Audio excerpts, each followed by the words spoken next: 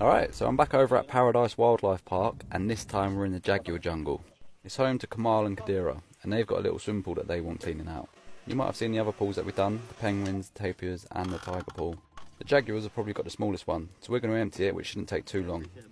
Cam's also here giving us help. Cheers, man. Cheers, man. So the pool pump has pumped it as low as it can go, so it's time to put in the puddle pump. We're cleaning from top to bottom, and I did notice a young fan in the background wearing a pool guy t-shirt. Shout out to that kid. This is probably the bit of the pool that needed the most attention, and it's cleaned up nicely as you can see. The whole pool isn't too bad, it's just nice to keep on top of it so it doesn't get too bad.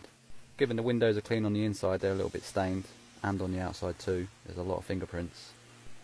Pump away the last little bits at the bottom, give it a hoover, squeegee. The whole job didn't take that much time, we didn't want to keep the Jaguars waiting for too long. But the pool's all cleaned up nicely, time to get it filled, which took about an hour and a half.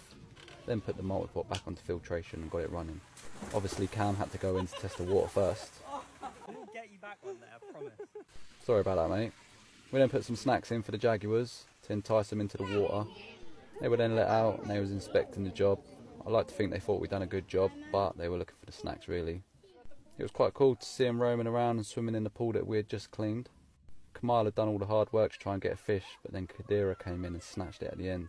I look forward to coming back again. That's that job done. Follow your boy for the pool work.